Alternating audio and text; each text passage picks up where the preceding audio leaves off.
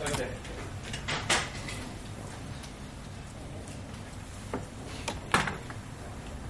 Today we'll finish control flow, and I hope to get started on out-of-order execution, but there is an important concept we need to cover in pipelining before we do that, which is exceptions. And you may have realized there are issues with exceptions in a pipeline while you're doing your current lab.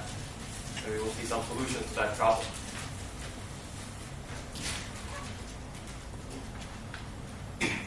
This doesn't work anymore. There you go. Okay.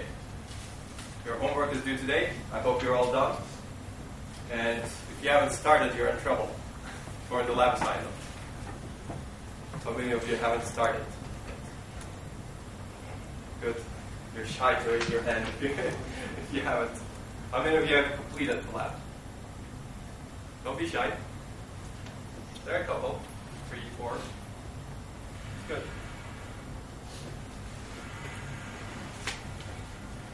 Are you doing the extra credit? No? I guess we'll see. Okay. Did you know the extra credit portion? Well, I guess the first thing is gone, so you cannot get extra credit for early checkoff anymore, but you can still design the fastest design, CPI times clock cycle time. You can minimize that. Okay. Feedback sheet, don't forget this, will be online today. Is scale because I copied and pasted the slides, copy paste error. This already online, this feedback sheet. Please return it by Wednesday. And you can use any means you would like to return it. And you can return it anonymously. We'd like to improve the course. And on that note, there is an important thing coming up next week. March 7th, we'll have the midterm. So I hope you guys are studying. Some ground rules, it's closed book, closed notes, except you can bring a single 8.5 by 11 letter size cheat sheet. So you can write any font you like in that cheat sheet, as long as you can read, I assume. Okay, and if we need to give you some additional sheets, we'll give you additional sheets. I don't want you to memorize a lot of things. But we'll have more on the exam later. And we will have a review session on March 5th. Any questions? Okay, so refer those to Wednesday. Okay, these are the readings for today. I hope you guys have read these. How many of you have read the Smith and Sohi paper? 0? You guys are all busy with labs? Please read it, because that describes how an existing microarchitecture actually works. So it's very informative. Even though it was written in 1995, it covers the fundamentals of out-of-order execution and superscalar execution, and puts a lot of things together. And I'd like to get your feedback on how difficult of a read it is. I don't think it's very difficult. It's relatively easy. But we haven't covered all the concepts yet. But this is required reading, so there may be questions on the exam related to it. Okay? Fair? Alright. There's a calcium seminar this Wednesday also. I don't know if you guys are attending. I saw 1 or 2 of you in the last seminar, which was good. This seminar is interesting. It's 4 to 5 p.m. Wednesday again. It's on what happens to DRAM errors. You have dynamic random access memory, and when you store a bit, that value can change if a particle hits. Right? That's what they mean by cosmic rays don't strike twice, I assume. And if the bit changes from 1 to 0, how do you handle it at the system level? So these are important issues that computer architects today deal with. What happens, you have a value in your register file, and a cosmic ray hits it, and that value becomes 1 instead of 0. How do you deal with it? Well, maybe you guys can come up with some ways of doing it. A common way of dealing with it is how to detect the error. Right? Maybe you store 2 copies of your register and check if they're the same. Right? You always write to both copies. And if they're the same, then the hope is that both of them did not change the same way. Right? Or you can store 3 copies, or you can store n copies. of your register and compare those n copies. This idea is called redundancy. Right? Basically, you're storing, instead of having a single register file, you have multiple copies of the register file 1, register file 2. Logically, they're the same thing. Physically, they're at different locations. And register 0 is here, register 31 is here, duplicated. Register 31. And whenever an instruction writes to a register, it writes to both of these register zeros in the two registers, in the two register files. And when you read from the register file, you want to ensure that the value did not change because of a hardware error or some cosmic particles struck the register file. So how do you do that? Basically, when you read, let's say the instruction is reading from register 2, it can read both copies on register 2 and do a comparison. Right? If both copies are equal, then the hardware can assume that the value did not get corrupted for some error. Yes? If they're not the same, they don't look right. So if you have two copies, you don't, right? So this is called dual modular redundancy. You basically replicate the module twice. You can only detect an error this way, right? Actually, you cannot detect all errors, right? But it's the same bit flipped in both copies. If that doesn't happen, you can detect errors. But you can go to the next step, if you will, have triple modular redundancy, and have another copy. Right? Now you read 3 copies of R2, and you do a voting. You have a voting circuit. That takes the 3 copies and picks the common value, and assumes that that's the correct value. So this way you can actually figure out which one is correct. Again, nothing is absolutely correct, but the probability that all values or multiple values will have the same error at the same location is unlikely. Make sense? So you can actually extend this, right? You can actually do n modular redundancy. Of course, your hardware cost increases, but your fault tolerance also increases as you go down this way. So hardware cost increases, this is bad, but fault tolerance also increases, that's good. Right? So these techniques are actually employed in some processors. It used to be that very safety critical systems or mission critical systems employed this sort of thing. For example, if you're designing an aerospace controller, you could do this at different levels. And there were computers designed with multiple register files. Or even there are computers designed this way. You have a CPU, and you replicate the CPU. Right? This was one of the early designers of this was tandem computers. And they designed these for financial institutions. I assume they sold it somewhere else also. The idea is, basically, when you execute an instruction, before you make the results of the instruction visible to the architectural state, before you write to the register file or memory,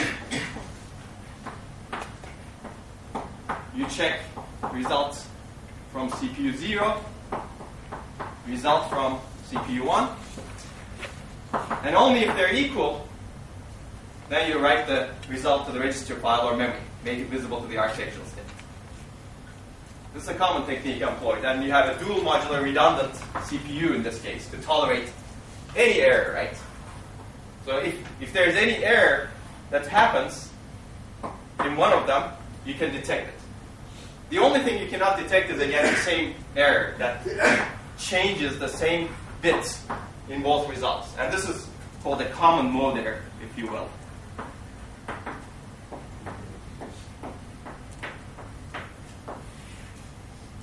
And again, here, you can only detect the error, right? If you have a third CPU, now you can do voting and pick the value that's more common. If 2 of the values are the same, you can pick that one and write to the register file. So how did they use this? Actually, it turned out that they had these mainframes in big machine rooms, and when two CPUs disagreed in an answer, an LED would light up in the machine room, saying that this machine is faulty. So the operator can walk around, look around, and look at which LEDs are lit up, and replace the machine that has the LED lit up.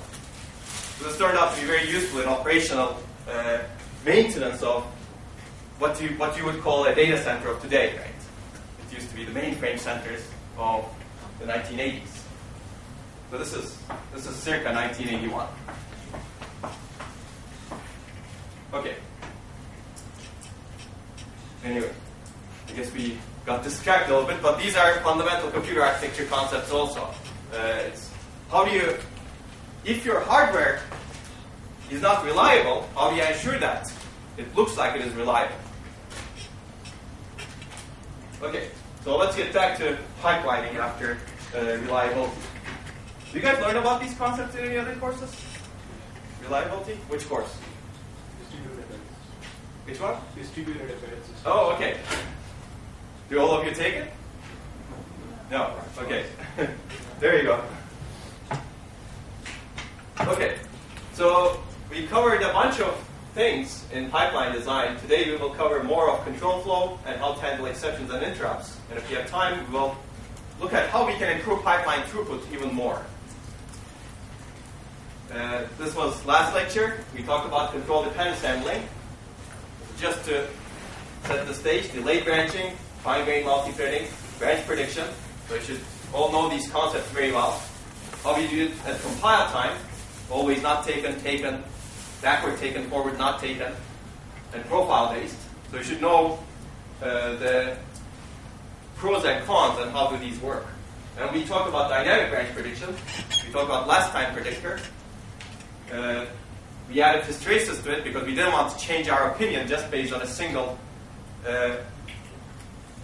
inconsistent outcome, if you will, inconsistent prediction. Then we talked about global branch correlation. We talked about the concept that different branches, outcomes are correlated with each other because of the code constructs. And we designed a two-level global predictor. I'll briefly go over that and then continue with the local branch correlation. Actually, we talked about branch correlation, local branch correlation as well. And these are two different reasons for predictability of branches with longer histories. So today, I'll wrap up branch prediction, and I'll talk about several other ways of handling branches, predicate execution and multipath execution. We briefly touched upon these. Then we'll talk about precise exceptions, and if we get to it, out-of-order execution basics. So for your exam, I'm hoping to finish at out-of-order execution. So that will, whatever we cover on Wednesday will be included as well. If I'm still alive then. I'm a little bit under the weather, so. Okay, so this is just to motivate you a little bit.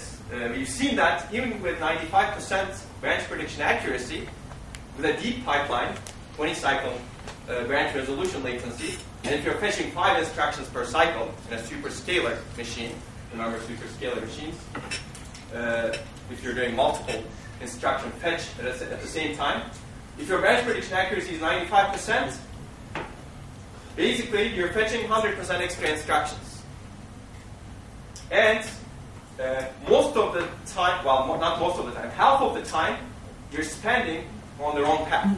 The fetch engine is fetching 100 cycles on the wrong path, even though you only need 100 cycles to fetch from the correct path. So this is very bad for both performance. If your prediction accuracy was perfect, your performance would double, and your energy efficiency would likely increase significantly, at least as the fetch engine, because you don't need to fetch that many extra instructions. And this problem becomes worse as you increase this 20, and as you also increase the width of the superscalar pipeline. Let's say you want to fetch 8 instructions per cycle, and of course as the number of as the frequency of branches increases in the program. Okay. So this was the realization for global branch correlation. A branch's outcome can be correlated with other branches' outcomes. And we were looking at this. So the reason, as you can see, this is just I'm just flashing these so that you remember in the last lecture. Here, obviously, there's some correlation. This branch's direction is dependent on this branch's direction, right? Similarly here, and similarly here. So to capture this, basically, we designed a global branch predictor. We associated branch outcomes with global taken, not taken history of branches, right? And make a prediction based on the outcome of the branch the last time that history was encountered. So how do you do this? Let me actually go here. Basically, you have a register called a global history register. And all it records is where did the last n branches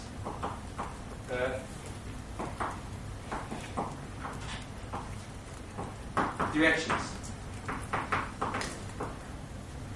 So let's say you have a 4-bit global history register. You can keep track of the direction the last 4 branches went. And it could be 1, 0, 0, 1. Oh, let's make it a little bit asymmetric. 1, 1, 0, 1. And this could be the last branch. Where did the last branch that's executed go? When 1 could be taken, 0 could be not taken. Where did the last nth branch, last 4th branch, previous 4th branch go? And for this history, we associate a counter, if you will. When this history was encountered last time, when the last 4 branches outcomes were taken, taken, not taken, taken, the next branch we saw could be taken or not taken, right? We could have a 1 bit. You could have a last time predictor here. What was the outcome of the branch that we saw when we saw this history the last time? It could be 0 or 1. Right? And of course, you could still have hysteresis for this particular history as well. Right? The last time you saw this history, outcome could be always taken, for example. But what if the last time you see this history, the outcome fluctuates? So you don't want to change your decision. So you can also have 2-bit counter predictors in this table. Does this make sense? Okay. Any questions? So this is called a pattern history table. Yes, I'll take your question.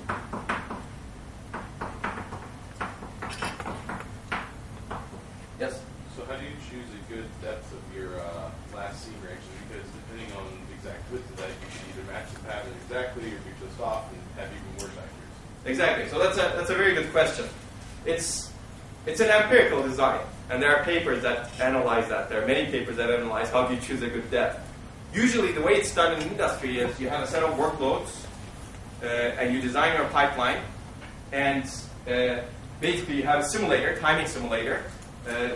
You could just simulate the branch predictor, actually, and basically run your workloads for different history lengths and figure out the prediction accuracy. Normally, as you increase this length, your prediction accuracy increases because you're capturing more correlation into the past. But there's one downside, of course. As you increase this, now your training time also increases, right? Because if this is only 1 bit, then you can train very quickly, right? You're just looking at 1 of these locations or 2 of these locations. But if this is 16 bits, then you have to see the same pattern, if you will, multiple times to be able to train, to be able to figure out whether or not, whenever I saw this pattern the last time, or how many times, where did the branch go? Does that make sense? So there is a trade-off. Yes? Isn't there hardware over here evaluating the pattern, finding patterns in the process or so? Finding patterns. So you're not finding patterns here, right? So what this predictor is doing is it's taking this history and using this history, you're indexing this table. So if this is 4 bits, this table is 16 entries. Okay.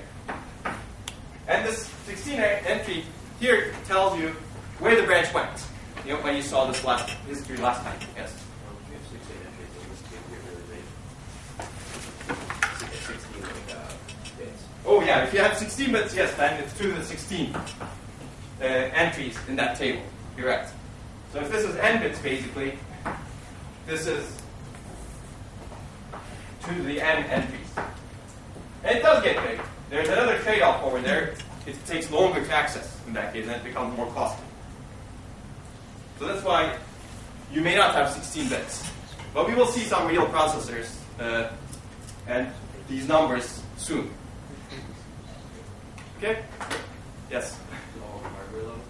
Say it again? This is all hardware prediction? This is all hardware, yes. This is all hardware. Yes? In a lot of cases, wouldn't it be better if we had certain applications store this data for a particular, let's say using Word, and for Word, the particular history for that user was in a particular way. Uh-huh. So, wouldn't this function better if the software that was working on top of it took advantage of this? So somehow you're saying software sets these bits in this table. It saves them from one Yeah. execution of a particular program to the next. Uh-huh. So people have proposed that. People have looked at all kinds of variants of this predictor. For some applications, if you really know, at software time, at compile time, that for this history, your branch will go one way or the other, then that could be a good idea. Right? Now you don't need any training. But if the behavior changes, for example, sometimes when you see this history, you go taken. Sometimes when you see this history, you go not taken. And maybe you flip, right? And you could construct some cases potentially if you write some code. Then the software cannot set the bit correctly, right? Then you need really dynamic branch prediction. So this table can be set by software or compiler, or it can be adaptive, as I showed here.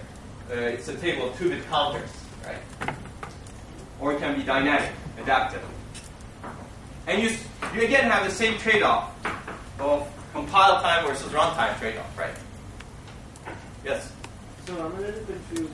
Does this have entries for all branches of a particular program, or like one histories for one branch? It has entries. There is no branch here, right? These are the where did your last n branches go? Taken, not taken, taken. So just history for the whole program. Yeah, history for the whole program. That's the simplest global predictor. But as I discussed last time, what Pentium Pro did, it had separate tables. Like it had 4 tables, which you would access in parallel and pick based on lower bits of the branch PC. So you could partition this table in a sense. And the goal is to eliminate interference, because sometimes different branches go different ways based on the history. Right? You could imagine this.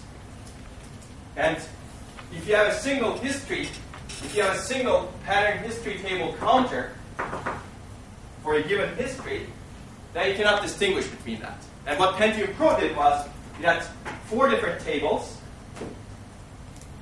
and based on the lower 2 bits of the program counter, you would pick which one to use, so that you can eliminate the interference between different branches.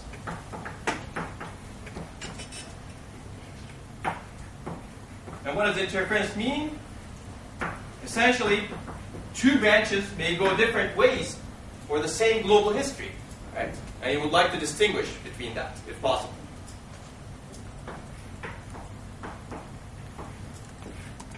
Okay? Okay. Okay, let's move on. So this is an example you can study that shows how the global predictor works. This is the global history register, GHR, I called it here. And basically you have an inner loop that gets executed 3 times, I think, yes. And you have an outer loop that gets executed 100 times. And every time you execute this branch here, the result is dependent on the history of both branches. So if your global history register is 1101, then the result of this branch is taken. 1011, again, is taken. 0111, it's not taken because this loop has executed 3 times. Right? And if it's 1110, it's usually taken because you're testing this value. That's this branch here. So you can study this on your own to make sure you understand it. This is similar to what I showed on the board last time. Remember, these are still review slides, so I'm warming you up. Okay? So Pentium Pro branch predictor, we already covered it. It's essentially this with 4 different pattern history tables that is selected based on the program count. So how do we improve global predictor accuracy? So Pentium Pro did something to improve global predictor accuracy. It wanted to reduce interference. The designers wanted to reduce interference between different branches, so they separated the pattern history table of different branches that happen to map to, that happen to have different bits or bit locations somewhere in the program count. And we don't know where because they don't disclose it. But there are other ways of improving predictor accuracy and using also context information. I'll just give you the idea. Instead of using just history, one thing you can do is you can put more context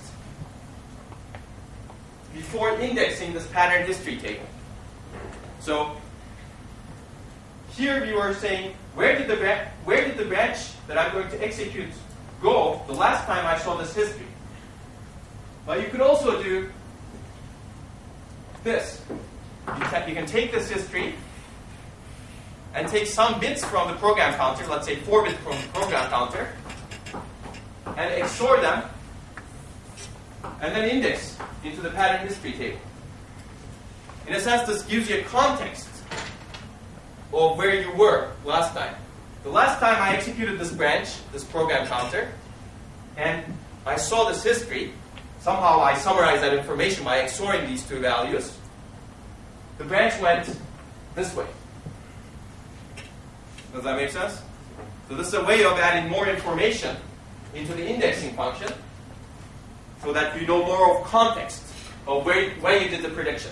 And that's the idea here. You have the branch address, branch history register, you XOR them, index into the pattern history table.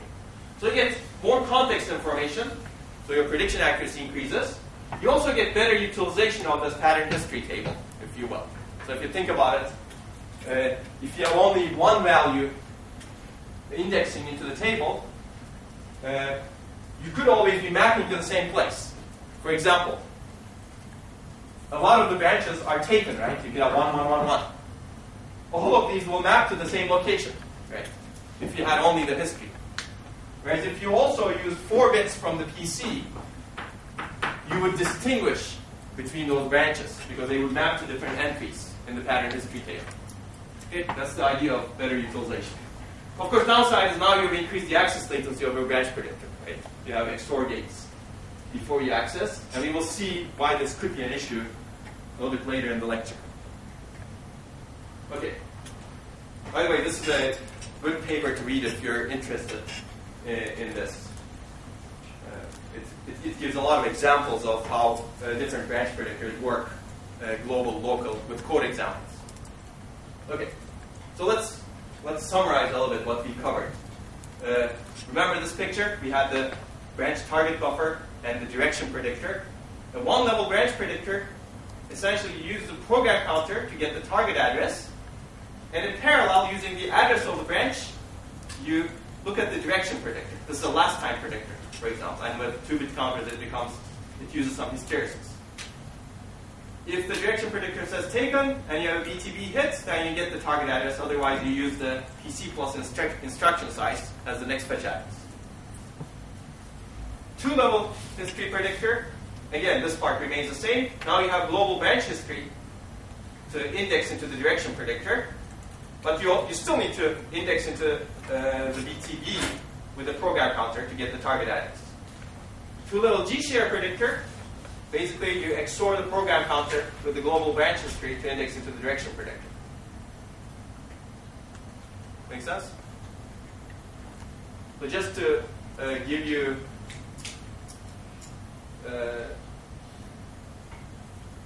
we're going to talk about indirect branches later on. Indirect branches may take may have multiple targets, right? So it may not make sense to index the BTB for an indirect branch. It may not make sense to index the BTB with just the program counter, right? Because it'll always give you the last target. Unless the last target is the same as the current target, you're going to predict wrong. So there have been predictors that are designed to predict just indirect branches. Remember, indirect branch, register indirect.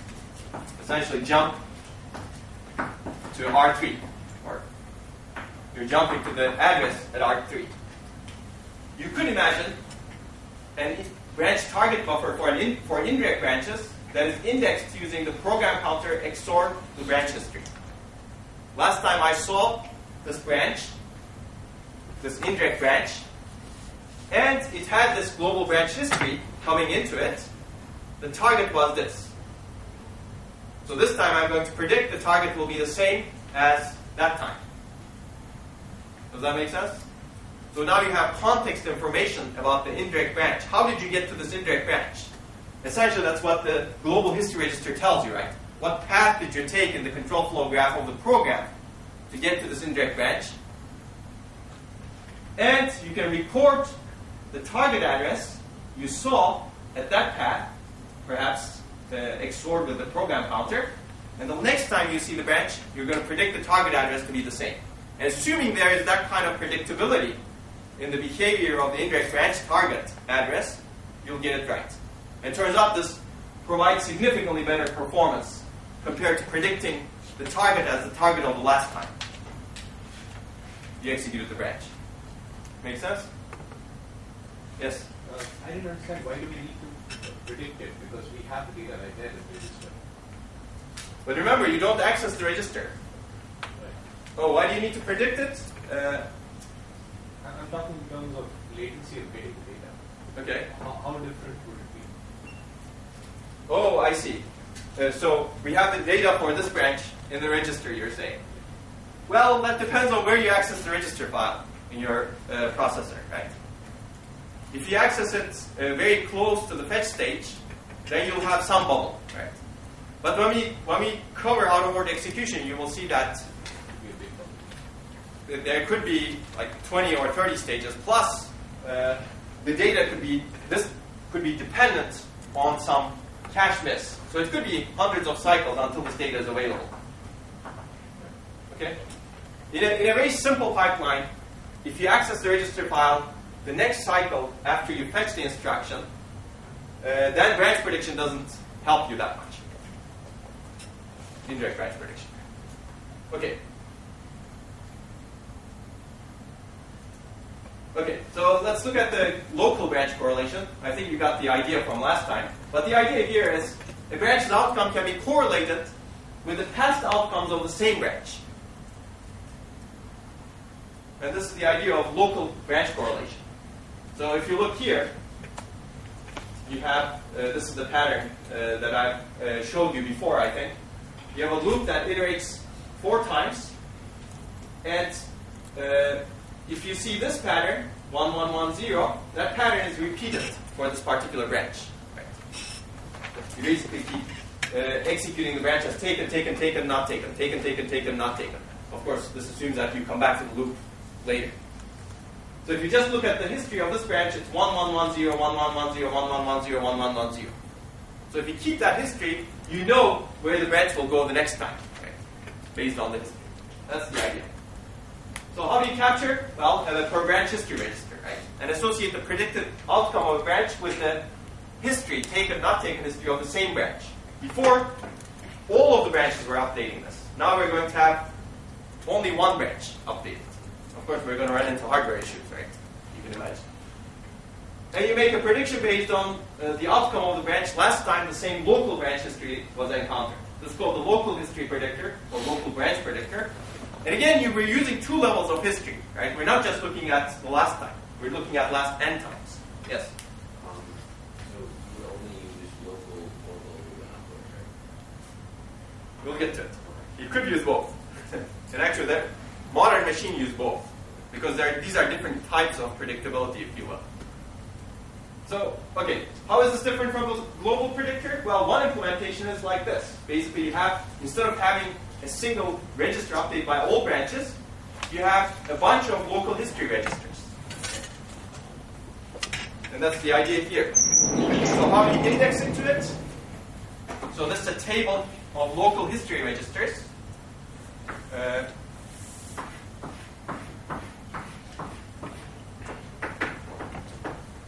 Table of local history registers. And remember, we want to do this per branch. We want to keep the history per branch. So we need the program counter, right? So basically, we take n bits from the program counter, index into this table. Of course, this table now has 2 to the n local history registers. Those branches that have the same value in the program counter for those n bits will map to the same local history register. So there will be interference. And so this will be your history.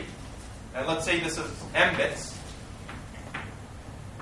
You keep track of what happened to this branch at PC, this location, the last m times it was executed. And you can use this history to index the pattern history table. And the pattern history table, let's say this is 1 bit. The last time you executed this branch, the last m times you executed this branch, the history was this, and for this history, the branch was taken or not taken. Okay. Make sense? So we just extended the single global history register, now we are making it local. Ideally, you would have a local history register for every single branch in the program. But is this possible? Yes? So, do you have multiple pattern history tables also then for each? Right? So, yes, it makes sense to have multiple pattern history tables, right? But then you're increasing hardware costs as you add multiple pattern history tables. And you can do the same thing Pentium Pro did, right? You can get predictions from different pattern history tables and pick the one based on some bits in the program counter. Okay.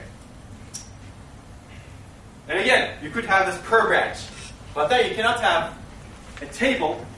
You cannot have a single counter for every branch in the program. You cannot have a table for a pattern history table for every branch in the program. Well, I guess it depends on your program, but for any program in the world, you cannot guarantee that, right? Because someone can write a program with 1 billion branches. We're going to have a table that has 1 billion entries. So you have to limit the size of the table because of hardware limitations, which increase, again, the interference in the tables. So multiple different branches will map to the same local history register, and you may not get perfect prediction because of that, right? Even though your branch may be perfectly predictable. For example, your branch may be this. Right?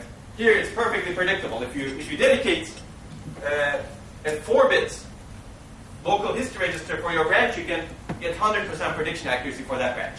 Except you may be unlucky and some other branch can map to the same location. Right? And that may not be perfectly predictable. In fact, that may be going the other direction. Okay. So now you know the idea of local branch prediction. So if you look at the local history predictor, it looks like this.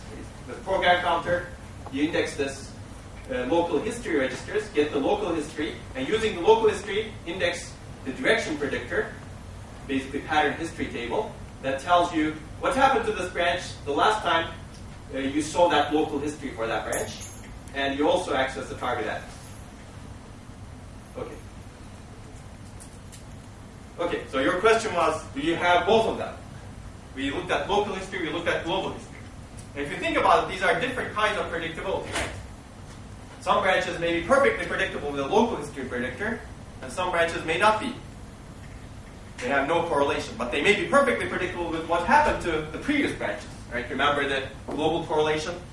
You have if condition 1, do something. If condition 1, I guess you could think of it this way also, do something else. Now you can perfectly predict this branch based on the behavior of some other branch. Although this may have no predictability based on the outcomes if you look at the local history of this branch. Right? Because the conditions may have no predictability if you look at over time. But if you know the condition of this branch, then you will know the condition of this branch. Yes? I understand what's the benefit of the secondary reference. Like, why don't you just put the taken information in your first table that's indexed by submit to the PC? Why don't you put, you mean here? Yeah. You mean taken or not taken? Yeah. So, because you can actually have counters here, right? But why can't you just put the counters in the previous? They just keep making them?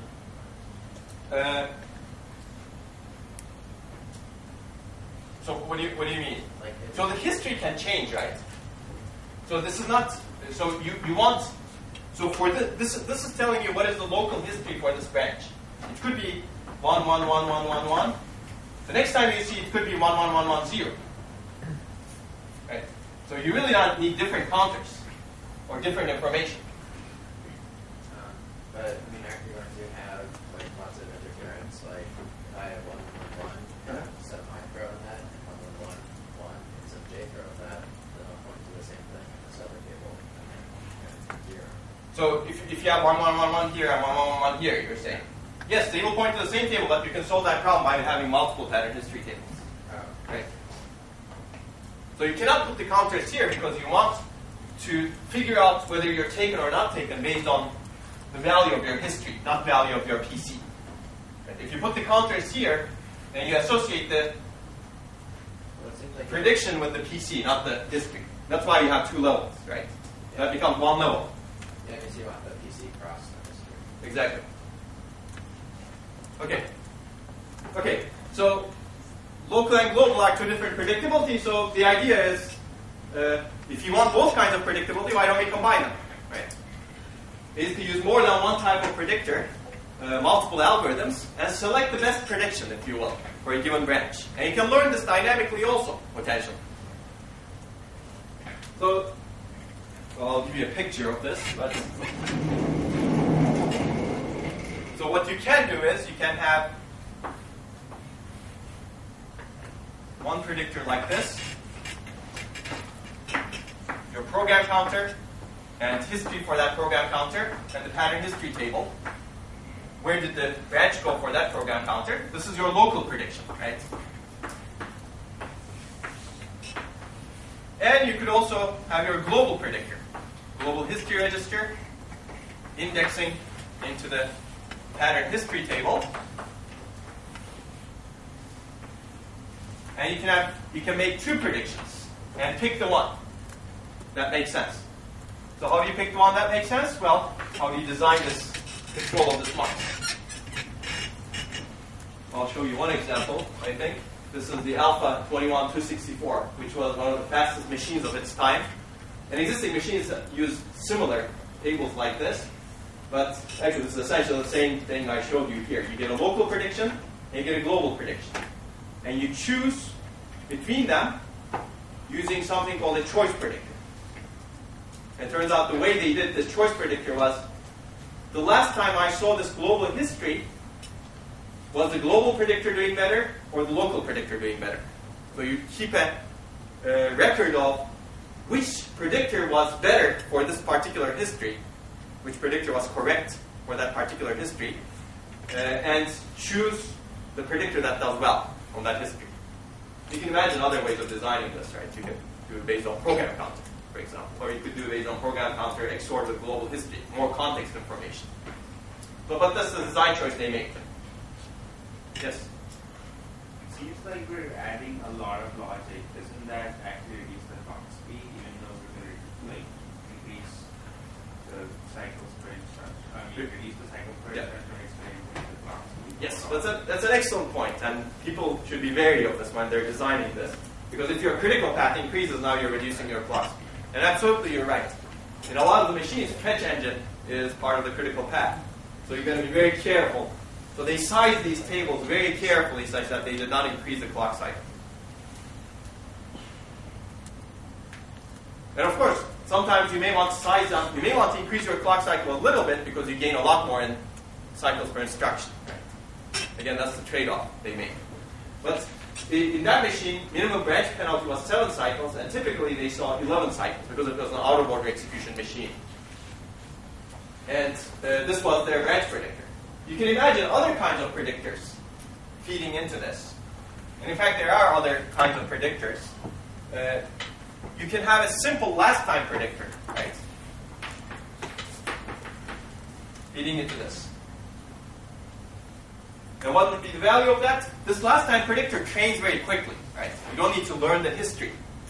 You don't need to see the history for a while. If you look at this, the history is relatively long. It's a 10-bit history here. And global predictor against the 12-bit history here.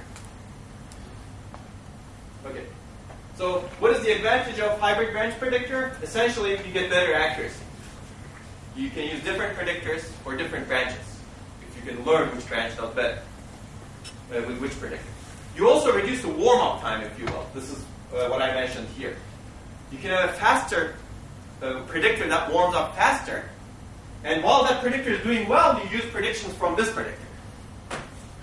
Because here, warm-up means essentially whether the predictions are actually warmed up. Here, you don't need that much history, right? If your history is 12 bits, you have to see that branch at least 12 times for the local history. Make sense? Or actually, it's more than 12 times because you have to populate this table, right? You have to learn this table. It's a lot more than 12 times. You have to see the histories that are common in your program at least several times so that you warm up the 2-bit counters here. And I think they had 2-bit counters in alpha. Looks like they had 3-bit counters for the local history. For the global history, they had 2-bit counters. Okay, so you reduce the warm-up time because you can use the prediction from a faster warm-up predictor while another predictor is just learning the behavior of the program, if you will. Disadvantages, now you need a meta predictor or selector, which is logic here. And now your access latency is longer because you have a mux here. And you're increasing the access latency of your predictor. Okay. So these are implemented real machines. If you look at Pentium 4, it has a similar predictor. In fact, it has more predictors feeding into this. Yes? So the local predictor, the value stored in the first table, is that the history of like the previous n branches, or is it the history of this branch the previous n times? Yes, that's the history of this branch at PC X previous n times it was executed. Seems like you would want the other one. That's the other one. But it seems like maybe you would want that one within this so that maybe you get. Yeah, you can design another predictor, right? Exactly. So maybe you should design these predictors and take a look at their accuracy. It's an art. It is true. It's not clear exactly how you design it, but you can use many different information, right? For example, you can use, I don't know, you can come up with something else to index the predictor. What can you think? For example, your call stack depth. That could affect your predictability, right? Where are you in your call stack? What function call you've executed? Instead of just taken or not taken. You could, some other people have proposed, instead of using this history register, 1 bit per branch, let me just give you the idea. Instead of 1 bit per branch, you can do this. This is called the path history predictor, if you will. Instead of taken or not taken, you take 2 bits from each PC program counter. These are essentially what were the 2 bits of the last n program counters, n branch program counters you've seen. This gives you the path, if you will, because now you can distinguish between different branches that are in your history. So that gives you more information, potentially. Okay. Okay. So one other thing they did here was they reset the predictor tables on a config switch so that they don't use predictions from a different program. Yes. Is there a good rule of thumb of when all the optimization sort of takes its toll to that clock cycle and it sort of takes away from branch accuracy? Well, takes away from the gain you get in CPIs. Well, there is no good rule of thumb, really. It's really how long it takes to access these structures and where your critical path is. It's a critical path design again, right? Okay, so let's take a look at an example. This is actually very old data, I think. But this is the branch prediction accuracy, and this is not local global, unfortunately, but bimodal is essentially a last time predictor with 2-bit counters. That's called a bimodal predictor. 2-bit counter, last time predictor. This is G-share is what we've seen before. This essentially, PC XORed with history. And this graph shows the conditional branch prediction accuracy for different spec applications, and these are really old applications. So if you look at the predictability, this is the first bar is bimodal, the second bar is G-share, the third bar is a predictor that combines both of them. And if you look at the average, bimodal by itself, which is 2-bit counter last time, gets about 92% accuracy. G-share increases that to 94%, and if you have a combination of both, you get around 96%.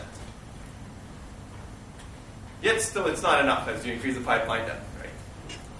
Or the width. And you can see that some applications are hard to predict, GCC. It can benefit from combining the 2 branch predictors, because neither of the predictors alone is doing well. Well meaning 85% accuracy. But if you plug in the 85% accuracy number to the slide that I showed you to motivate you earlier, you'll get a horrible execution time there. So you can actually calculate how much execution time improvements you get going from 85% accuracy to 90% accuracy in that particular machine, and you'll see why people have optimized these predictors over time. That could be a good homework question or an exam question. Okay.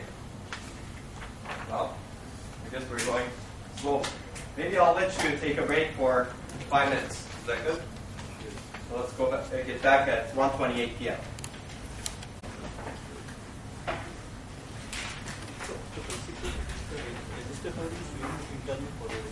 So we've covered branch prediction. That's one way of handling control dependencies. It's a very powerful way. All machines today employ it. Well, all high-performance machines, but even low-performance machines, because you save energy. Another way of handling branches is predicate execution. We briefly covered this, right? Why don't we eliminate the branches instead of trying to predict them? That's the idea of predicate execution. And basically, the idea is to have the compiler convert the control dependency into a data dependency. And we'll see how this is done. And the ISA, each instruction in the ISA has a predicate bit. This predicate bit is set based on the predicate computation, if you will. And only instructions that have the predicate bit set to true take effect. Otherwise, they turn into no-ops. That's the idea. It's a very powerful and simple idea. And let's take a look at a simple code example that implements this. So this is a simple if and else branch. If you look at the normal branch code, what you have is you compute the predicate based on a condition, and based on the predicate, if you will. If the predicate is true, you jump to target. If the predicate is false, you jump to some other location. Here, instead of doing the jumping, we're going to associate the predicate with each instruction here. So B has an instruction, and C, the basic block B and basic block C, has instructions. And instructions take predicate registers, if you will, meaning another register source. And in this case, this instruction is supposed to execute if predicate 1 is false, and this instruction is supposed to execute if predicate 1 is true. Yes? Isn't this basically what the ARM does? Exactly, yes. And we will go to ARM. We will cover ARM. So how many of you know the ARM ISA? Sort of. Quite a few of you. Okay. So this is the same thing as conditional execution in ARM. ARM calls this conditional execution. Every ISA vendor has to rename what's done, but this is called predicate execution. It is true, it is conditional execution also, right? You're executing an instruction based on a condition. If the condition is true, instruction is executed. If the condition is false, instruction is not executed. That's the idea. And there is an instruction that sets the conditions. Basically, compare instructions, for example. That sets the condition. So the idea is this predicate is really a data dependency now, right? So you're really not branching in the code, but you need to satisfy the data dependencies. So this here, there was no data dependency, right? Between P1 and the move instructions, there was no data dependency. Now, the move instructions really depend on P1.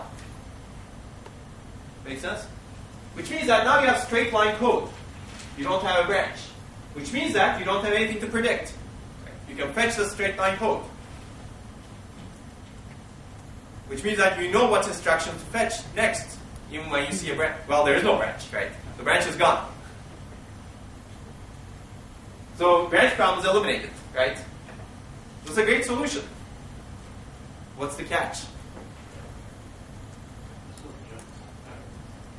Okay, you cannot eliminate all of the branches. What if you are jumping backwards, right? And think about whether you can eliminate those. But that's absolutely true. Yes? The condition isn't satisfied if it's not. Exactly.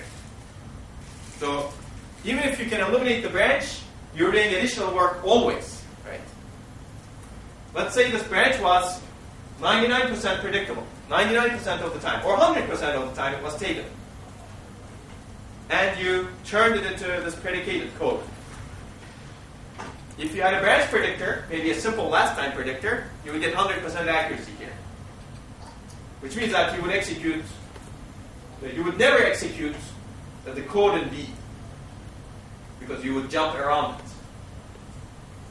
Whereas here, it doesn't matter what kind of prediction accuracy you would have gotten, you're always executing both paths. And if you had 100% prediction accuracy, you're always executing something you should not really execute. So you can actually reduce performance this way, right? If you do not do it for the right branches. So to refine the idea, this is a good idea for branches that are hard to predict.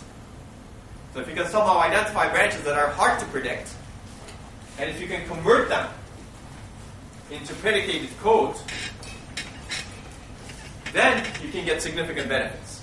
But if the branch is really easy to predict, then you can reduce performance because you're always doing additional work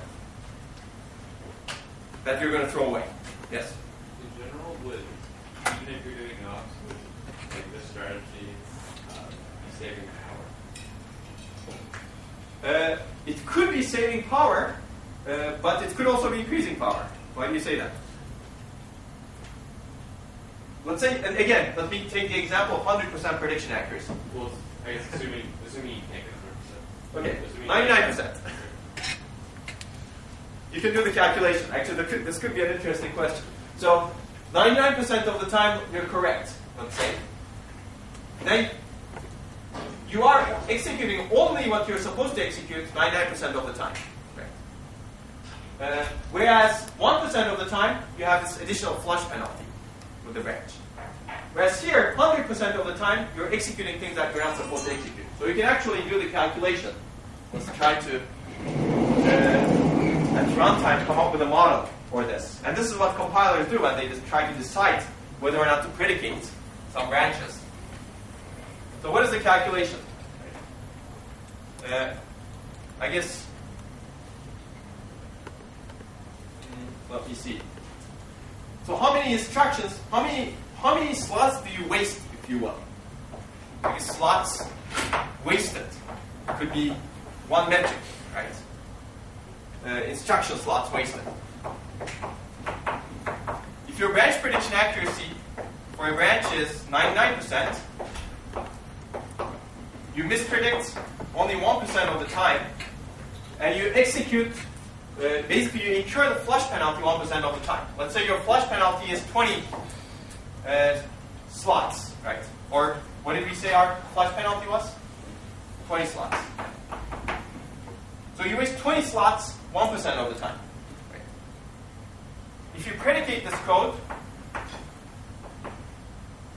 now you have to look at how many instructions you're really wasting. Right?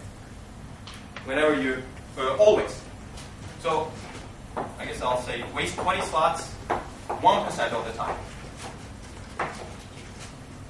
Here, you're going to waste, I don't know, let's say you have 5 instructions under B. 5 instructions 100% of the time, right? You execute the branch. Now, if this, it depends on how often you execute the branch now, right? If you execute the branch, well, I guess it doesn't depend on that, does it? So this is a bad idea in this case. Is that correct? You're wasting 20 slots 1% of the time versus you're wasting 5 instructions 100% of the time. So if your branch prediction accuracy is really high, this idea is not good. So then the question is, what should your branch prediction accuracy be for this to make sense? And that's the idea. For hard to predict branches, where hard to predict is dependent on a bunch of values here, how many slots do you waste if you predict incorrectly? And how often do you predict incorrectly? And how many slots do you waste when you convert the branch into predicated code? Based on that, you can do a calculation and figure out what should your prediction accuracy for this branch be for it to be profitable to be converted to predicated code. Yes? Also, that's just a really big basic block to do this for, I think. Just to say you only do like C moves if you have like 1 or 2 instructions. Mm-hmm. So, well, you could do it for big basic blocks, right? If your branch prediction accuracy is 50%, for example, it may make sense to do it for big basic blocks. So it is an equation, basically. What is the cost and what is the benefit? What is the cost of branch prediction and what is the cost of converting it into predicated code? Okay, so you mentioned CMUs. Many ISAs actually employ a very limited form of predicated execution, and that's the idea of a CMU. What is a CMU? Essentially, you conditionally move one register to another if the condition code is true. Condition code you're testing is true.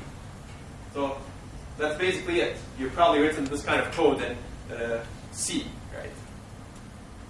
This is employed in most modern ISAs. Well, modern, if you will. x86, the most common modern ISAs. x86 does this, for example.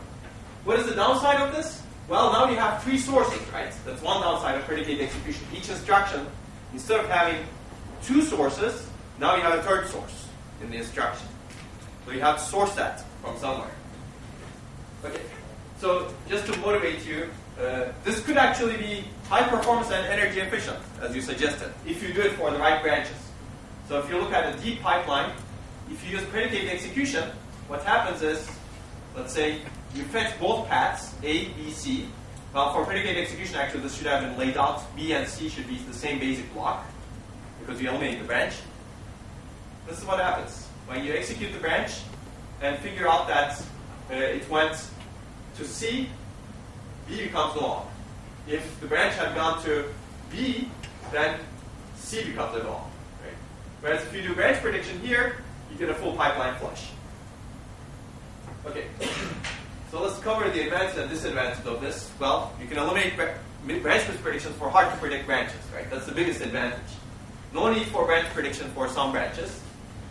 And it's good if misprediction cost is greater than useless work due to predication. There's another advantage that you may not have thought of. This is actually, now you get a straight line code, right? You eliminated the branch. Which means your compiler can do more optimizations in the code. Because the branch is gone, so you don't have this control flow dependency hindering the optimizations of the compiler. Now it can reorder the code from a bigger region. Okay, disadvantages, well, we've already covered this. It causes useless work, especially for branches that are easy to predict. Okay? Well, it always causes useless work, but this becomes bad for branches that are easy to predict. And it reduces performance if misprediction cost is less than useless work. One other downside is, remember, this is done by a compiler. It's a static technique. Well, I guess there should be a faster way of skipping it. The compiler generates the code this way, using the instructions of the ISA. Which means that if the branch prediction accuracy changes over time, you cannot adapt your code. So you may decide to predicate a branch, eliminate the branch, because the compiler profiled the code and figured out that branch prediction accuracy is terrible for this branch. But that's based on profiling. So if you later find out dynamically that the branch prediction accuracy is actually great, well, your code is already predicated. So you're going to waste work because of this. So this is a big disadvantage of predicated executions. It's not adaptive to runtime branch behavior. And as we've seen, runtime branch behavior changes based on which control flow path you've taken. Well, we haven't seen the input set, but you can imagine that the branch, you can execute some loop 10 times versus 20 times based on your input set, right? Yes? So how big of an advantage is it to get rid of all the hardware that does branch prediction? Is that a significant amount of hardware? No. Well, it could be significant because it complicates your front end. So it helps, yeah. So I guess that's another advantage you're saying is you could eliminate. If you could. The issue is it's very difficult to eliminate all of the branches. So there are some branches that you cannot, I guess additional hardware and so you will eliminate some hardware. I guess I should you can put as an advantage, you can potentially eliminate the branch prediction hardware. But it cannot be done easily because there are other branches that are remaining, even if you do predicated execution. And also, predicated execution has additional hardware and ISA support, right? It's actually relatively significant ISA support. You need the predicate registers. And now you need to source 3 values for an instruction. Yes? You're also trusting the compiler again. Well, hopefully the compiler is generating correct code. But yes, that's right. You're always trusting the compiler whenever you're changing your ISA interface, right? The hardware wouldn't be fault tolerant. Hardware wouldn't be what? Fault tolerant. I didn't understand that. If the compiler generates wrong code, the compiler would be able to handle. Oh, sure. I mean, if the compiler generates a predicate that's wrong, then you cannot do anything, right? But, I mean, that's kind of similar to compiler can generate the branch targets wrong also, right? Okay. So it cannot eliminate all hard-to-predict branches. Loop branches are very difficult to eliminate, or I would say impossible to eliminate. And also, because of this, compilers usually don't eliminate all branches because things are not as nice as if and else, right? If you write a program, this is not the only thing that you do, right? You have very complex control flow graphs in the program, and it becomes really difficult to eliminate all of the branches. Okay. So Intel Itanium processor had predicated execution, and they actually have a good paper that describes that they gained 1.4% performance improvement, I think, by using predicated execution in their processors compared to not using it. So it didn't work out very well for them. It complicated their design significantly for 1.4% performance improvement. But this maybe depends on their compiler technology also. Basically, each instruction can be separately predicated, and they had 64 1-bit predicate registers, which means that each instruction carries a 6-bit predicate field also now, right? So your instruction size increases. And, well, you can see this. Well, looks like many of you know the conditional execution in the ARM ISA. Almost all ARM instructions can include an optional condition code, and instruction with a condition code is only executed if the condition code flags in the processor status register meet the specified condition. So these are some slides I stole from ARM, but if you look at the ARM instruction format, all of the instructions, the top, 4 bits, are dedicated to the condition code. This specifies when this instruction should take effect, which is essentially a predicate. So you can have 16 conditions, and these are the conditions. Always. Well, if you want the instruction to be executed always, you better set those condition bits to 1110. That way, the instruction is not dependent on a predicate, meaning condition register. So ARM has condition codes. So you need to check the condition code. So for example, if the condition bits are 0000, this equal condition code is set, which is Z condition code. If the Z condition code is set, then the instruction is executed. Otherwise, the instruction is not executed. Make sense? So if you've seen ARM, it's pretty simple.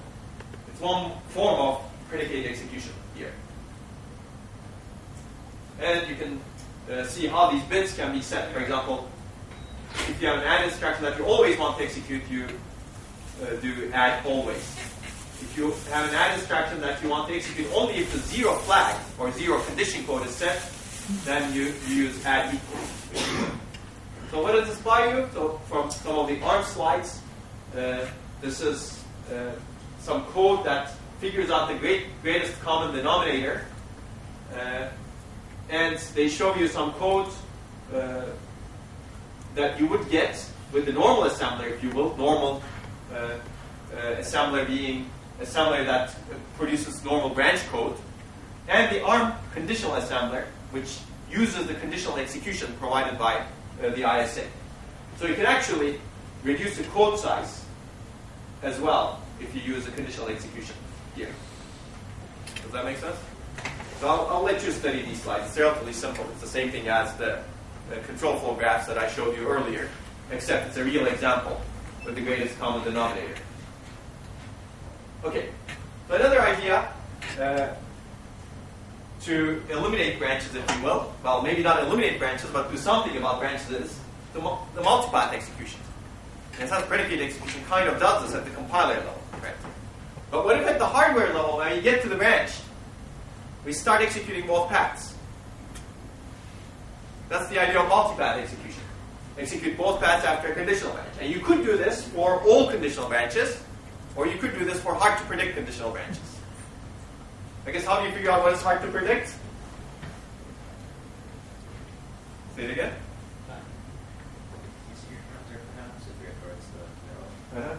So you could do that, for example. So this is the idea of confidence estimation. How confident are you in your branch prediction? Let me put it here. Confidence. Branch confidence estimation. You can have a 4-bit counter, for example, and if the counter is really weak, you can say, oh, I'm not really confident in this prediction. Okay. And for that kind of branch, you can do multipath execution. The advantage is, well, if your misprediction cost, you're doing useless work, right? You're executing both paths after a branch. If this useless work is less than the misprediction cost, misprediction penalty, how many slots you would waste, went somewhere else, but how many slots you would waste with a branch predictor, then this improves performance. The upside, again, is this also doesn't require any change in the ISA. Remember, predicated execution required some change in the ISA, whereas this one doesn't require change in the ISA. It's all done in the hardware. In one cycle, you fetch from one path, and the other cycle, you fetch from the other path. And you can keep filling the pipeline by fetching alternately from different paths. Of course, you need to make sure that these paths do not write to the same registers, right? Or you should not really forward from one path to the other path. So you've got to put the hardware necessary to ensure that. Otherwise, you would get incorrect execution. Which means that, well, where is this?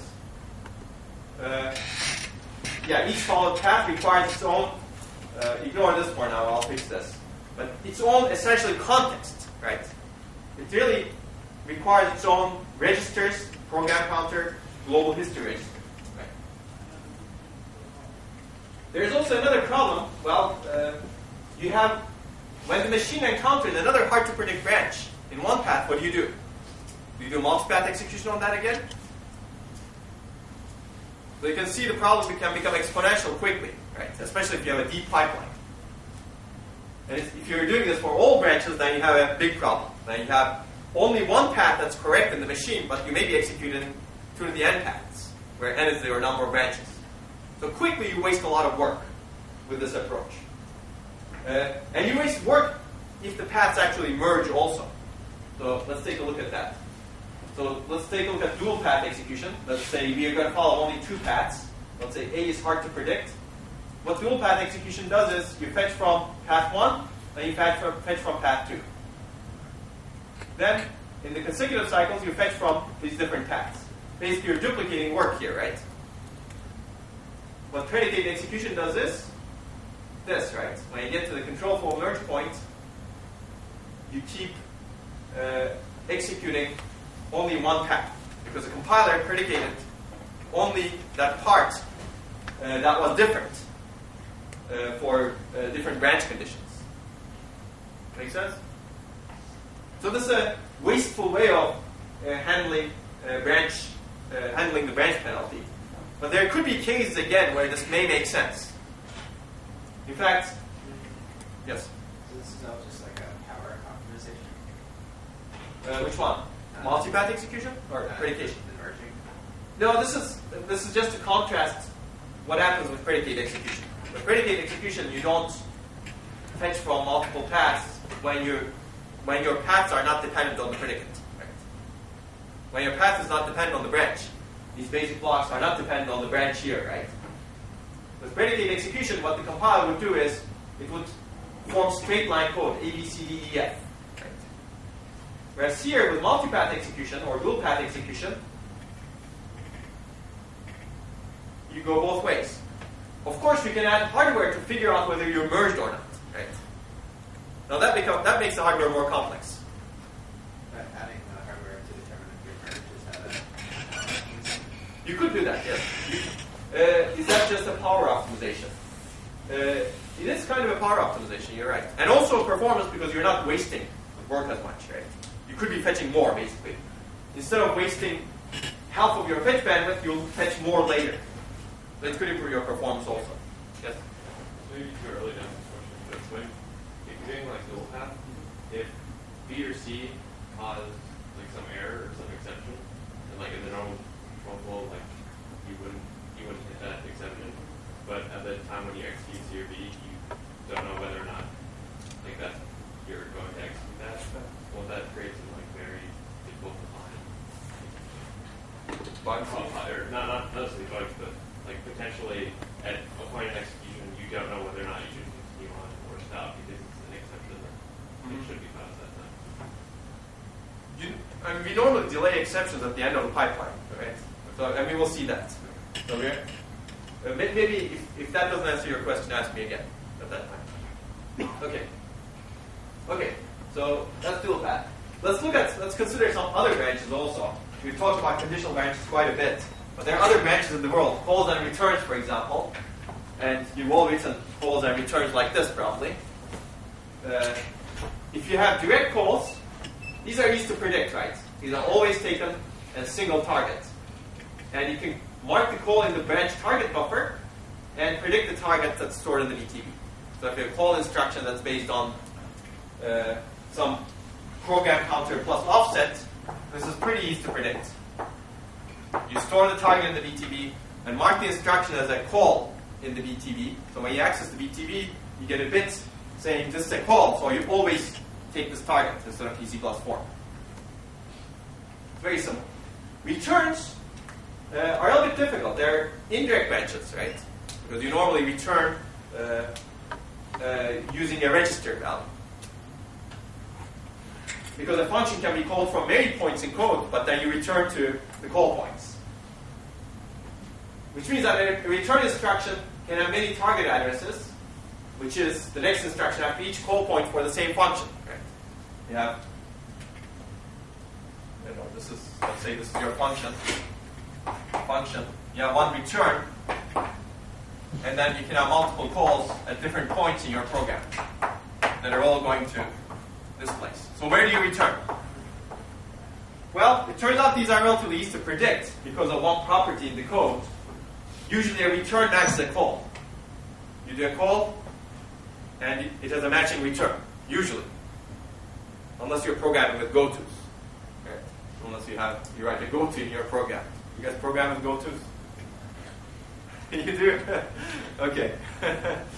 So what happens is usually something like this. You have nested calls, and at the very innermost nesting level, you return. And this return corresponds to the innermost call. And the next return corresponds to the next innermost call. And the next return corresponds to the next innermost call. So this looks like a nice stack behavior, right? What you can do is when you do a call, you push the return address on the stack. And when you do a return, you pop the address from that stack and use that as your prediction. That's the idea of a call return stack. Use a stack to predict the return addresses. And almost all machines today have this. When you have a fetch call, you push the return, which is the address of the next instruction, right, on the stack. When you fetch the return, you pop from the stack and use the address as the predicted target. Simple, right? And it turns out it's accurate most of the time. With an 8-entry stack, returns can have 95% accuracy. And you can increase the size of the stack if you will. Of course, think about when this doesn't work, right? What if you overflow the stack? What if your nesting level is greater than 8? Now you really destroyed your prediction accuracy in your return address stack. Right? Okay, so hopefully this is a simple concept. Well, last, let's cover indirect branch prediction briefly. This is an even more difficult problem because register indirect branches have multiple targets. So this is the conditional branch. You have 2 targets. You just need to predict the direction, if you will, because the target doesn't change unless you have a conditional indirect branch. That's an even difficult problem. But most ISAs actually don't have conditional indirect branches. With an indirect jump, now you have many targets. And you get your target from a memory location, let's say. So how do you figure out that target? And this is used to implement a lot of different things, common things, like switch case statements, virtual function calls, jump tables, function pointers, and interface calls, especially high-level language abstractions. So, well, people have looked at many different ideas. I'll just give you 2 of them. You don't need to predict the direction, but now you need to predict what is your target, right? It could be any 64-bit value, potentially, that's in your code. That's in your code space. Well, any n-bit value where your code space, your program counter is n-bits. One idea is to predict the last result target as the next fetch address. Last time you executed this indirect branch, the next time you see it, use that target address. Is that a good idea? No? What if the register always stays the same? Then it's a good idea. That's right. Well, yes, usually it's not a good idea, actually. Well, it's simple, right? It's nice. You can use the DTV to store the target address and 1 bit, saying that this is an indirect branch. And that 1 bit is needed so that you can always take the target from the BTB and not PC plus 4. Because PC plus 4 is definitely not going to work here, right? But it turns out this is actually inaccurate. Empirically, this turns out to have 50% accuracy in your prediction. Many indirect branches switch between different targets, but not all the time.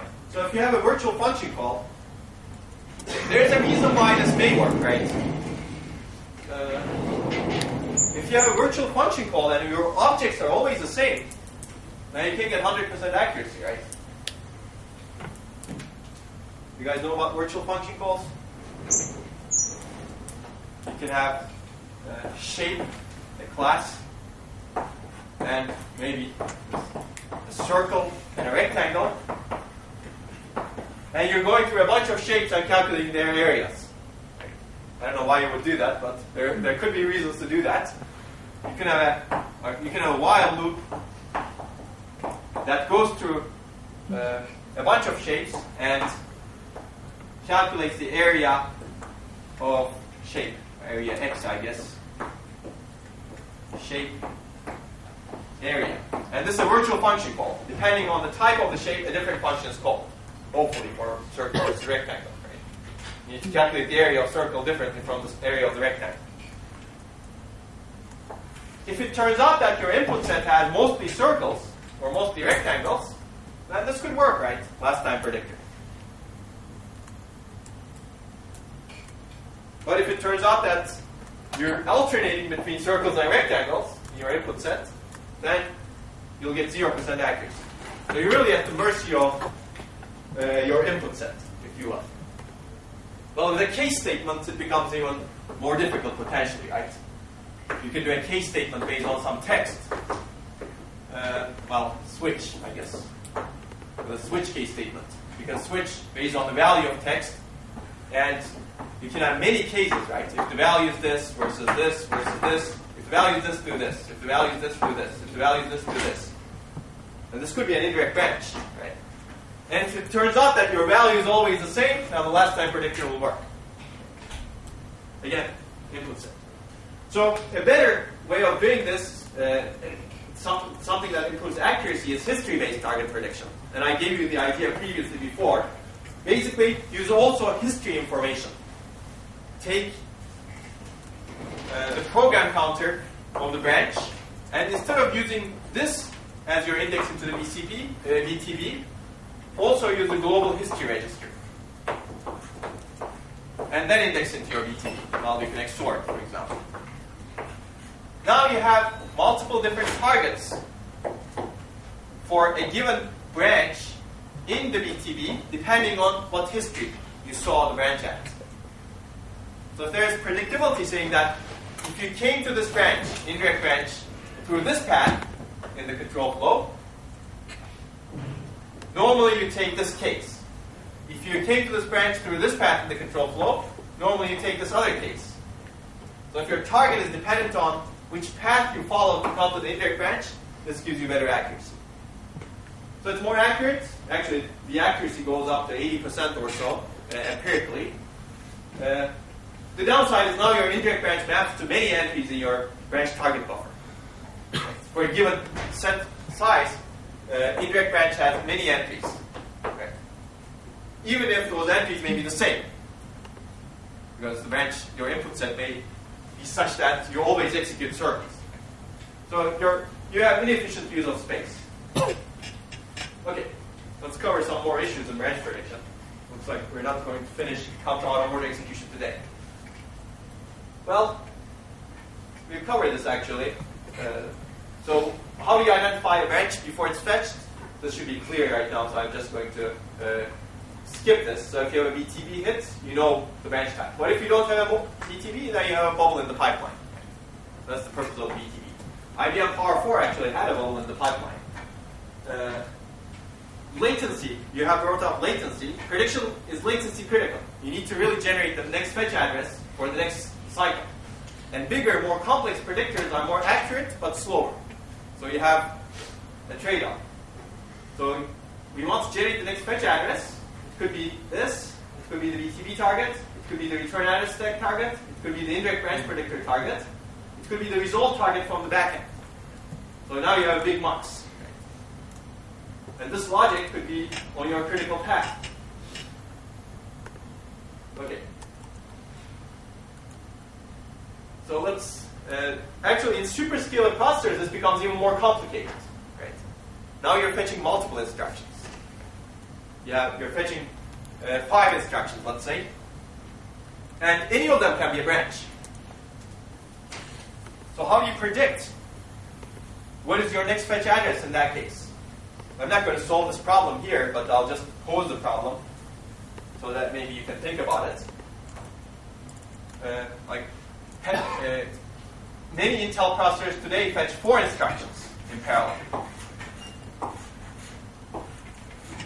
And you can have any of these instructions to be a branch. A branch could be here, or all of these instructions could be branches. Right? So what is your next fetch address in the next cycle? Or you could have branch, add, branch, branch. This is the first instruction, this is the last instruction. So this becomes more complicated as your width, pipeline width increases also. And here I sketch out basically a two-way superscalar processor. If both instructions are not taken control flow, then it's easy, right? Your next PC is PC plus 8. If one of the instructions are taken control flow, then you need to predict the target address for one of those instructions. The question is, how do you predict the target address? Do you index into your branch predictor 4 times? Or do you have 4 ports into your branch predictor? So it becomes a little bit difficult. I'll let you think about it. And if you actually want to know more about this, you can take 740, where we go into these material in more depth. Okay, so now that we've covered superscalar processors, I just wanted to add this. What is a superscalar processor?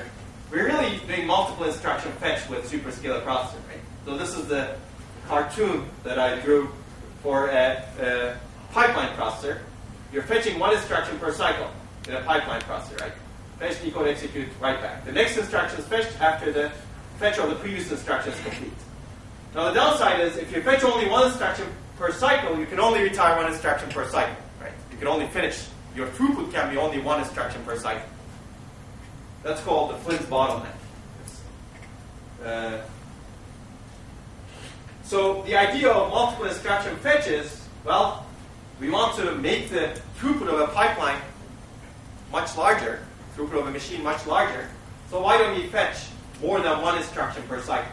So this is an example where you fetch 4 instructions per cycle. Of course, you need to somehow replicate the pipeline in this case, right?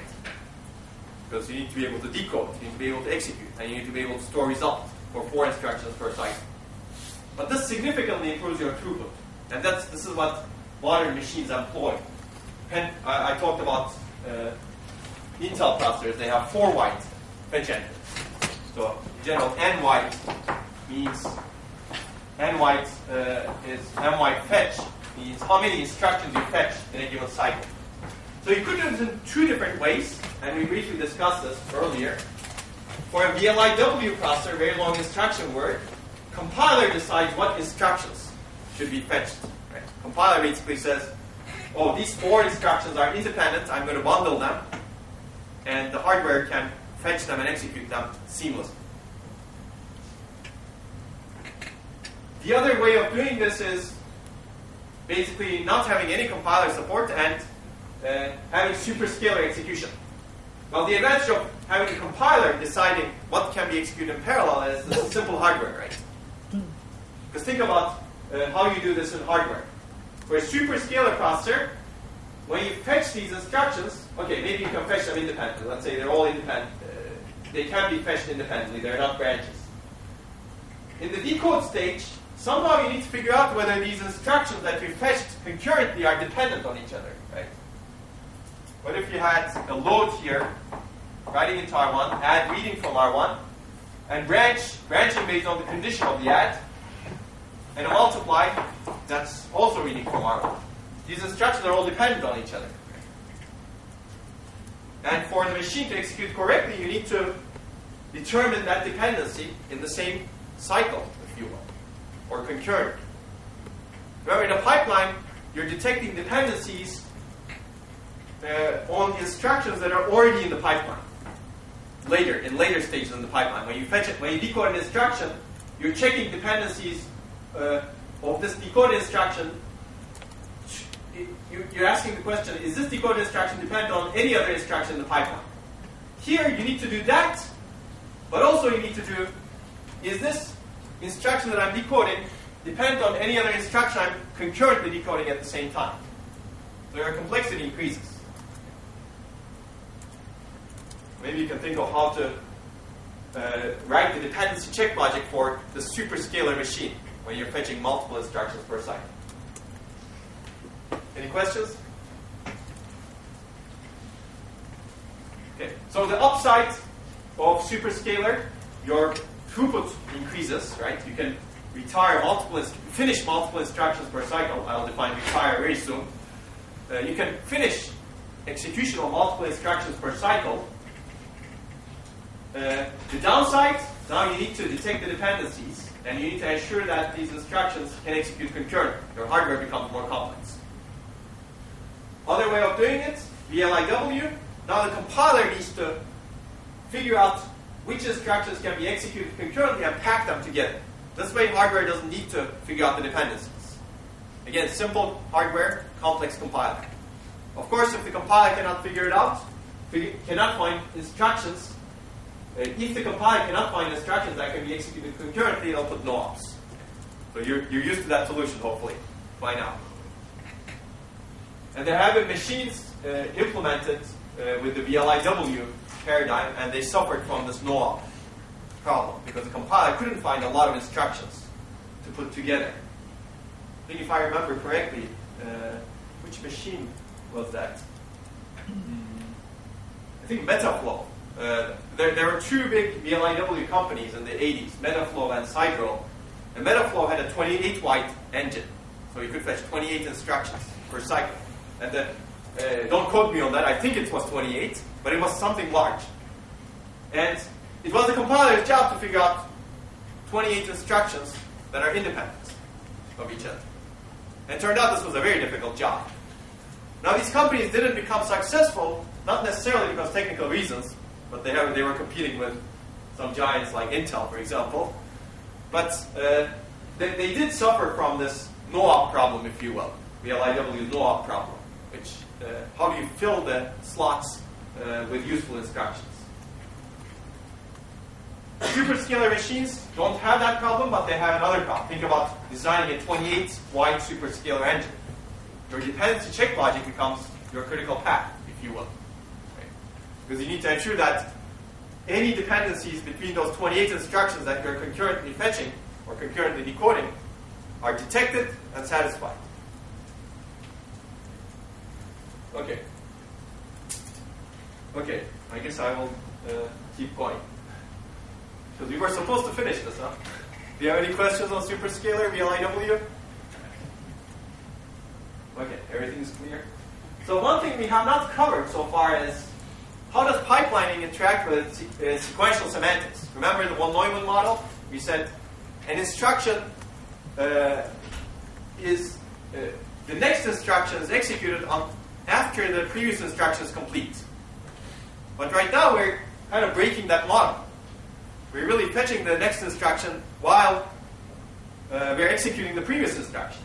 So how do we preserve sequential semantics in this case? Well, where does sequential semantics matter in this case? You will see this in your labs. But not all instructions take the same amount of time for execution. This is where things really matter. So you can have multiple different functional units that take different number of cycles. Well, that's fine. They can be pipelined or not pipelined. And you can potentially let independent instructions to start execution on a different functional unit before a previous instruction finishes execution. Okay. Now this could lead to issues. For example, well, as I told you, instructions can take different number of cycles. If you look at an integer add, let's assume that it takes 1 cycle. If you look at an FP multiply, let's assume that it takes, I don't know, how many cycles is this? 8 cycles? Yeah. 8. Okay. You can still count. So let's assume that independent instructions can be sent to different functional units. Okay. In this case, floating point multiply, it's sent to the functional unit at this cycle. This is time going this way. The next cycle, add is the same cycle, add is decoded, and the next cycle, add is sent to its functional units. And add finishes the next cycle before the floating point multiply, because floating point multiply takes a long time. Right? And add writes its result to the register file. Well, this could have been a store also, right? It could write its result to memory. Okay. Well, what's the problem with this? We've broken the sequential semantics, right? We shouldn't really write to the register file right here. And there are other problems actually here. Well, if this floating point multiply actually incurs an exception somewhere, let's say you're doing some floating point multiplication or you're doing a store, and you figured out there's an exceptional condition here. If you know floating point, maybe you figure out that there's a divide by 0 over there. Maybe the result is not a number at that point because it cannot be represented with the floating point format you have. And you figure out the exception right here. Now you have an exceptional condition. You have to really back up the state of the machine. But you've already updated, I don't know, register 3 here and some other registers here. So now you have really violated the idea of precise state. So if fmul incurs an exception right here, then you cannot preserve the sequential semantic of the ISA. So we need to handle this somehow. So before we part, maybe I'll just go over what is the difference between exceptions versus interrupts, and then we'll come back because that will affect how we handle things. So exceptions versus interrupts, you probably heard the terms, right? Have you heard the terms to be used the same way? An exception is the same as an interrupt? That's right, yeah. So I would like to distinguish between these two to be clear. Exception is internal to the process, whereas interrupt is external. So that's the major distinction. You will not see the same distinction everywhere, but I think to be clear in this course, I'm going to assume that exception is internal and interrupt is external. So cause is different. Exceptions internal to the running thread, interrupt external to the running thread. And this determines when they can be handled, right? If it's internal to the running thread, if that floating point multiply generates that exception, you'd better not execute and make the results of the next instruction visible to the architectural state, because you have a problem in that sequential program, right? Which means that you better handle this exception when you detect the exception. And then you know that this exception is real, meaning it's not on the wrong path, for example. Whereas interrupt, you can handle it when it's convenient, right? It's really external. It's something not related, if you will. It could be related, but it's something not immediately related to this particular process that's running. Okay? Except for some cases, right?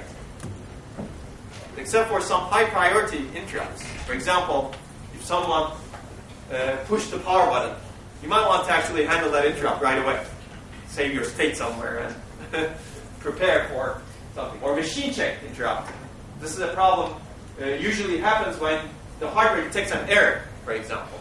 If the hardware detects an error, it raises the machine check interrupt, and that is usually handled at high priority because there's something wrong with your hardware.